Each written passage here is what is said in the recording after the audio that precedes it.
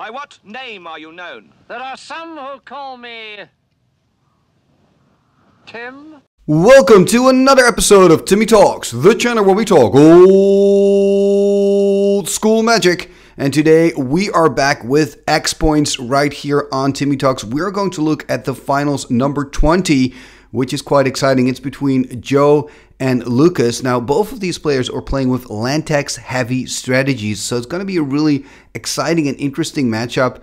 We have Joe, who's on white-red land tax Land's Edge strategy, and he's taking on Lucas Glavin, and he's playing with a Dark Heart of the Woods land tax, so it's a white and green strategy, well, and black, of course, for those Dark Heart of the Wood, and I believe there's also one Darrelore in here, which is pretty cool. I like that. I like that inclusion of the one Darrelore. Now, before I go into these decks, because I've got beautiful deck photos of both of these decks, I would first just like to very briefly explain what X-Points is about in case you don't know what that format is. So here you can see their point system. So X-Points follows the rules of Atlantic. That means that we are playing with Fallen Empires in this one. And on top of that, they also have their own point system. So in total, you can spend 10 points on cards with points on them. For example, if you choose to play, in this case, a land tax in your deck, that's 2 points for each land tax that you play. So if you play with 4 land tax, you've already spent 8 points, and it's going to be impossible to also play a balance then in that same deck or a Soul Ring. So you have to really kind of puzzle to find out, what kind of points allocation works best for your deck. The aim of the point system is to create a diverse a diverse card pool, and that you can see a lot of different decks. So it's going to be harder to just say, okay, I'm just going to put the full power 9 in because, hey, they're the 9 best cards in the game, so I'm just going to play them regardless. That's not possible in a format like this. Now, before I start with the deck tech, I would first like to point out that, as always, you can also choose to go first to the match. I know some of you enjoy doing that. The easiest way to do so is checking the description below, because there you will find several timestamps. One of those timestamps reads MTG Games. Click on there. That will take you straight to the games. And here I'm going to start with the deck. The decks, I should say, because we've got 2 of them. And I'm going to start with the red and the white deck, the deck of Joe. Let's have a look. And here we see the deck of Joe, Tax Edge. Now, this deck really revolves around 2 cards, Land Tax and Land's Edge. So maybe start with Land Tax, because Land Tax is going to be a key card for both of these players. So that's going to be pretty funny. Both players kind of waiting when they can activate their tax. But Land Tax and the enchantment for 1 white from Legends. And it reads, at the beginning of your upkeep, if an opponent controls more lands than you, you may search your library for up to 3 basic land cards, reveal them and put them into your hand, and then shuffle. So this is great, right? Because you're filtering out the lands of your deck, meaning that you're probably not going to find any basic lands from the top of your library, or you have, a smaller chance to do so. So you're going to find your other cards. And of course, you always have enough lands to play out. But on top of that, of course, there are all sorts of strategies with this card. Like, what are you going to do with all those lands? Now, one of those strategies includes discard Land's Edge, 2 red and 1 to cast for an Enchant World from Legends that read, discard a card. If the discarded card was a land card, Land's Edge deals 2 damage to target player or planeswalker. Any player may activate this ability. So, first of all, how cool is it that you can just discard a card with this? You can just discard a card. It doesn't have to be a land card. But anyway, if it's a land card, you can deal 2 damage to target player. And your opponent can do this as well. So this Land's Edge strategy against another land tax deck can be very risky, especially since, of course, the opponent of Joe has Dark Heart of the Wood to gain some life from those lands. Now, he has this engine going, and the land tax Land's Edge strategy is probably just to finish the opponent off, because he's playing with 4 lightning bolts, 4 chain lightnings, 4 Black Vices, and 4 Ankh of Mishra. So he's got a lot of ways to play very aggressively, deal a lot of damage. On top of that, his creature base is very aggressive as well, right? We see 4 Savannah Lions, 4 Javelineers, and 2 White Knights, and 2 Mishra's Factories.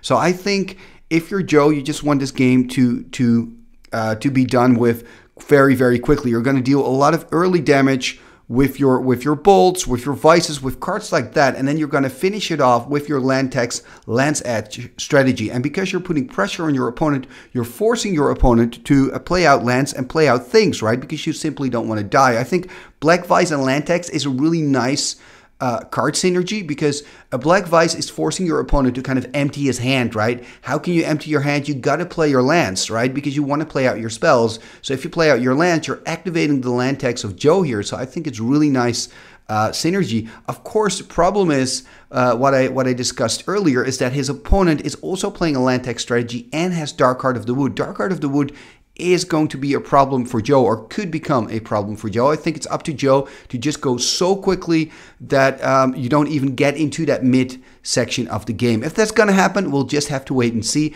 This is the deck of Joe, and now let's take a look at the deck of his opponent. And here we see the deck of Lucas Dark Taxes. Now, Dark Taxes, again, a land tax based deck, right? Land tax is super important in this deck, but the cool thing here is that we can see two different strategies, right? Where Joe is going to go for the Land's Edge.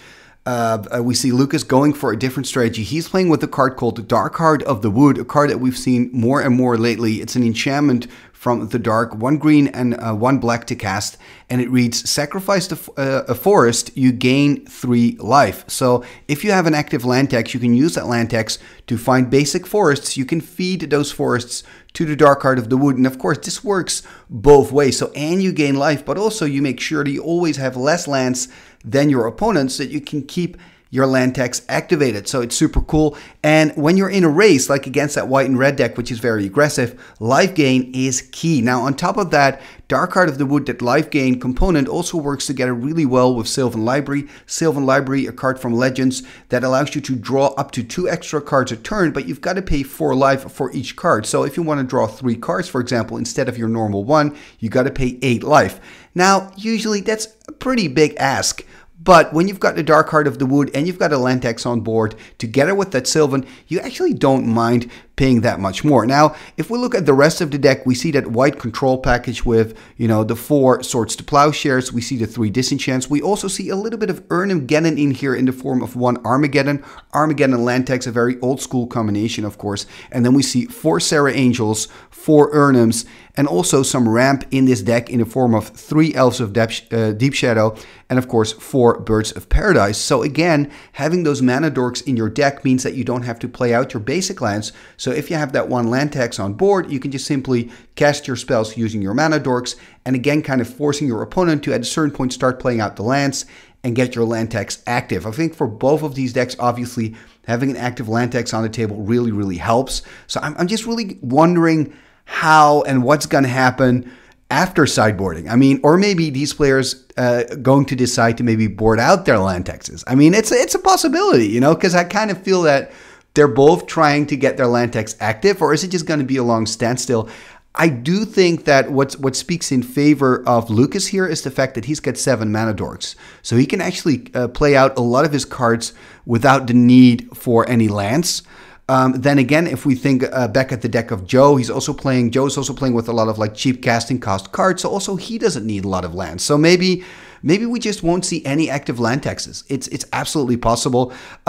We also see 3 Winter Orbs, by the way, in this deck, which is pretty cool. So Winter Orb is an artifact for 2 that says during your untap step, you can only untap 1 land. So all the other lands remain tapped. And that, of course, works together really well with the Icy Manipulator, because then that 1 land that he's going to untap, you can tap again with your Icy. And Winter Orb together with Howling Mine, they are the only 2 artifacts in the game that you can deactivate by tapping them. So one of the things that Lucas can do as well is at the end of his turn, or at the end of the turn of his opponent, I should say, in the end step of his opponent, he can choose to tap down his own Winter Orb. That means that all his lands untap as normal, but then of course his Winter Orb also untaps again, so the Winter Orb stays active for Joe, his opponent, but not for himself. So you kind of create a one-sided Winter Orb, which is a pretty cool trick. I think against this deck, though, the deck of Joe, the Winter Orb is not going to do too much because all the things in Joe's deck are just so cheap to cast. He doesn't really mind if he only has access to 1 or 2 mana. It's not a super big deal for Joe. I can see that a Winter Orb can wreck other decks, but not the deck of Joe, I think. So maybe Lucas is even going to board those out after the first game. Anyway, I think it's going to be a super interesting match because of these, you know, they both have the same key card, but they have a different approach to it. And I honestly have no idea who's going to win this. I mean, on the one hand, I would say Joe is a favorite because his deck is just going so quickly. On the other hand, if Lucas can get his Dark Heart of the Wood online, life gain usually wins it against a direct damage strategy, right? So it's really going to be who of the 2 players is going to have his engine running first, and that player is probably going to win. It's really a 50-50 for me. Let me know in the comments below who your favorite is and why. And now let's go to the finals of X-Points number 20. Game number 1, here we go. Lucas sitting on the left, Joe sitting on the right. So Lucas is on the Dark Heart of the Woods Lantex deck, and Joe is on the Lantex Lance Edge strategy, white and red. Here we see Lucas, I believe, taking a mulligan. A little bit in the tank here. Got to put one card on the bottom. Let's see who gets to start here in finals number 20. And it is Lucas, starting here with a Birds of Paradise. So he now has 4 cards in hand after that mull. Look at that quick bolt. Bolt the bird. That's a classic.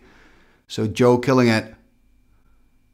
And of course, Joe taking a damage from his own City of Brass, dropping to 19. Let's see what Lucas can do. Is he going to play out another mana dork? There's a land tax. Okay, that's pretty good. Now the question is Joe going to play out a land? I guess the answer is no. He's going to play out a land tax as well. Yeah, this was kind of to be expected. Here we see another Birds of Paradise by Lucas. The question now is, can Joe also bolt this Birds of Paradise? Yes, he can. Bolt the bird, number 2.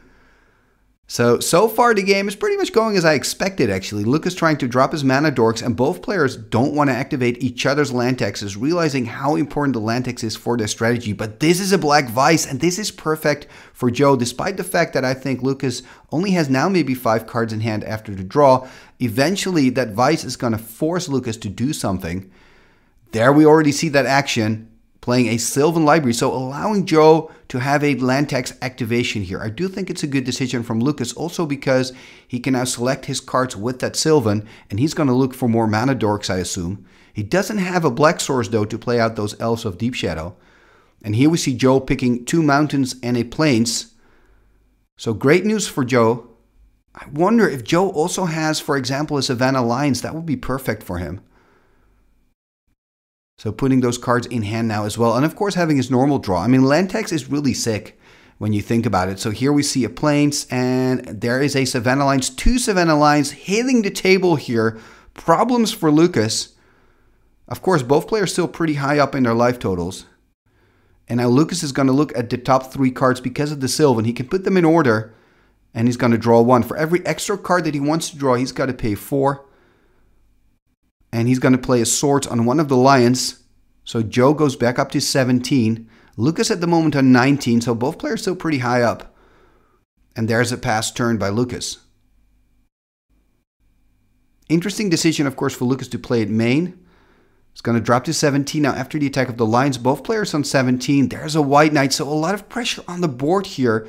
And I think if you're Lucas, you want to find a way to get enough mana so you can play out your Sarah Angel or your Urnham, because those creatures are so big, they can stop the Knight and the Lions. But of course, the problem is if Lucas wants to do that, he's got to play out the lands. He's going to take an extra card here, it seems.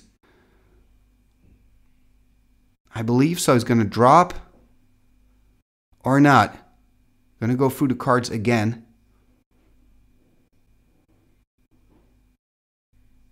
I mean, if you're Lucas, what you want to do here is, I guess, find a Swords would be great, but remember, you know, that's only going to solve one of the 2 problems. And okay, he's going to play out a land. This is interesting. Going to play out a Regrowth. Okay, Regrowing the Swords. This is, I mean, it is something. And I think Lucas only drew 1 card, by the way, because his life total is still on 17. Joe going back up to 18 after that Swords. And again, a land tax activation for Joe. Things are looking really good here for Joe. Lucas having 3 cards in hand. Going to take 2 more damage. Going to drop to 15 probably. I mean, I think if you're Lucas, you just really want to cast your bigger creatures, but you need your mana dorks to stick, or else you're going to keep giving Joe those free land tax activations. There's an attack for 2. Lucas going to drop to 15. What is he going to do next? A little glitch on the line here on the side of Joe. I mean, he's got a handful, but remember, it is full of basic lands mainly. I mean, if he can find even more creature pressure, that would be really good. He still has Occasion Javelineers that we haven't seen yet. He's got Mishra's Factories in there as well. So we're just going to have to wait and see. So Joe a little bit in the tank here now, taking his time. I I wonder if he chooses to play out a land. He can, of course, choose not to and simply collect more land. Remember, his strategy is winning it through Land's Edge. So Land's Edge in Enchant World, where you can discard a land and deal 2 damage to a target player. So if he can get Joe low enough, then deploy his Land's Edge and simply deal a lot of damage with the lands in hand. Okay, here we see a mountain. Does that mean that we're going to see a Land's Edge already hitting the table? Yes, there's the Land's Edge. Enchant World from Legends. He can now start discarding his hand, so making his lands into mini bolts. 2 damage per land that he discards to the dome. So that's 2 damage to the dome of Lucas, dropping to 13. I mean, things are looking bad for Lucas here, dropping to 11. And there's the pass, it seems. Yeah, there's the pass. Okay, untap from Lucas here, looking at the top 3 again. Just going to pick the 1, makes sense. You don't want to take damage. You're already on 11 with that Land's Edge. Tapping 2 here. Another Sylvan. That's not great. This is really bad for Lucas. I think Joe has this one, to be honest. There's an attack going to drop to 9. No tax activation, because both players have 3 lands at the moment. Joe playing another tax. Okay, that doesn't matter much. So it looks like Lucas is going to get some more time here. Is there a bolt? No, there's another Vice. Okay, again, not a big problem for Lucas. Only 3 cards in hand. The biggest problem for Lucas here right now is that 1 Savannah Lion. If he can find another Swords or, you know, actually an Elves of Deep Shadow would be great. Well, he does, yeah, he has a green mana, so he can play Elves of Deep Shadow, block the Savannah Lion. There's a disenchant. What is he going to oh, the Edge, of course. So he's going to disenchant the Edge. Look at that. In response, discarding 4. And oh, that's it, actually. He was already low enough. So that's it. He would drop to 1. And then, of course, next turn, Joe can attack with the Lion. He would go down to -1. So this is a game 1 victory for Joe. I wonder how these players are going to sideboard. But we'll give them some time to do so. And then we'll catch back up with them in game number 2. Game number 2, here we go. So it's Lucas on the play again, and look at that. That's bad, man. He's got to take a mulligan again. Maybe it's just not his day. Starting with 6 and opening with a land tax. Okay, let's see. Is Joe also going to open with the tax? Nope. He's going to open with the lines, which is actually better because it's going to put some pressure on Lucas's life total from the get-go. If you're Lucas, you want to hope to find a Birds of Paradise here or an Elves of Deep Shadow. That would probably be even better because Elves can block the lines to its death, and also it can generate some extra mana for Lucas. And land tax here by Joe, by the way, in a pass turn for Lucas. Let's see what Lucas can do. Just passing the turn. Okay, so that means that Joe can attack again, putting Lucas here on 16. I guess if you're Joe, there's not really a need to play out a land, right? You don't want to activate Lucas's tax, so you're just going to pass turn again.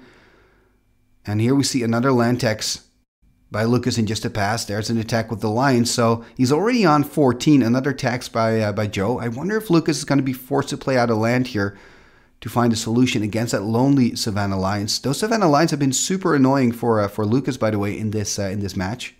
Remember, this is game number 2. Lucas already behind a game. He has to win this to still stand a chance of becoming the champion here of X-Points number 20. If you like X-Points, by the way, and you want to join, please check the description below. There you will find a link to their Facebook page.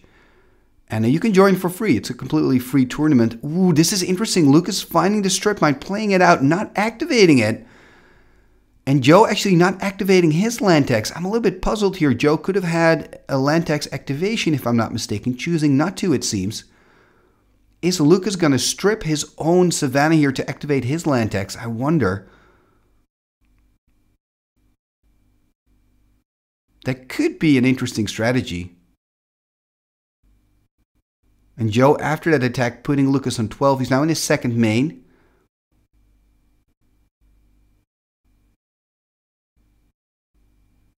Playing out a mountain. There's a disenchant on one of the land taxes.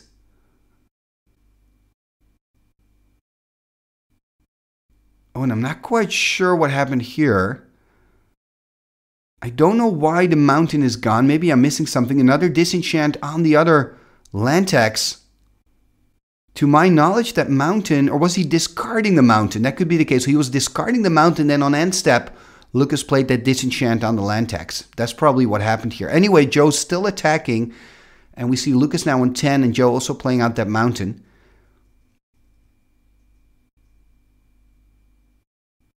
And this is quite interesting. Lucas being able to... There's a bolt on the life total of Lucas. Oh, so it looks like Lucas is kind of getting control of the match. The problem here for Lucas is he's on 7.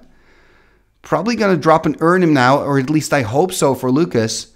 Noah Sylvan instead. He just cannot find any creatures or any other way to deal with that one Savannah Lion. That Savannah Lion has done so much work. 10 damage already, plus the 3 damage of the bolt. That means Lucas is on 7. And this is just such a problem here for Lucas, that one Savannah Lion. I mean, it's understandable that he's taking his time here, trying to find a solution, trying to find a way out. He's on 7, he's 1 game down. Is Joe the new winner of X-Points 20? That is the question. Gonna take care of the mountain, which makes sense. You want to protect yourself against any more direct damage, but... You know, there's probably a pretty big chance that Joe has another mountain. Exactly, there's another one. Tapping 2. What are we going to see here? An Ankh of Mishra. Ooh, that is pretty rough. Lucas being on 5, and he needs kind of a land to play out and earn him, for example. But that would cost him 2 life because of the Ankh. And then he would go down to 3. This is really bad news here for Lucas. Of course, only picking 1 card doesn't have the luxury to pick more cards. Okay, there's a Swords. That's actually pretty good for him. But Joe is now on 22, which is insane. There's a Bolt. He's going to go down to 2. Is another Bolt. That's it. Oh, man. I just kind of felt like the puzzle pieces, you know, weren't there for Lucas, or weren't there in the right order for Lucas to really make this into a match. I mean, Joe was just too quick, too dominant, too early in the game. And of course, we have to congratulate Joe here as our new champion of the number 20 X-Points Monthly Finals. Well done, Joe. Here we can see your deck, man. It's pretty good. And I guess Lantex is back on the X-Points map, or maybe it was never really gone at all. Anyway, thank you for watching another episode right here on Timmy Talks, the channel where we talk old school magic. And before you go, please take a moment to like, comment, and share this on your socials. All those things are free and it really helps the channel move forward. And of course, hit that subscribe button if you're not a subscriber yet. And don't forget to ring that bell. Okay, and now that that is all out of the way, there's one last thing that you can do, and that is you can become a patron of the show. So if you want to help me keep Timmy Talks afloat, please take a moment to check out patreon.com/Timmy Talks and check out the Timmy Talks Patreon page, because there you can find out how you can become a patron. It already starts with just $1 a month, and you get something really cool back for that $1. Of course, you are supporting me as a content creator, but also you will get access to the Timmy Talks Discord, all the Timmy Talks tournaments, and your name will be mentioned in the end scroll. What end scroll? This end scroll.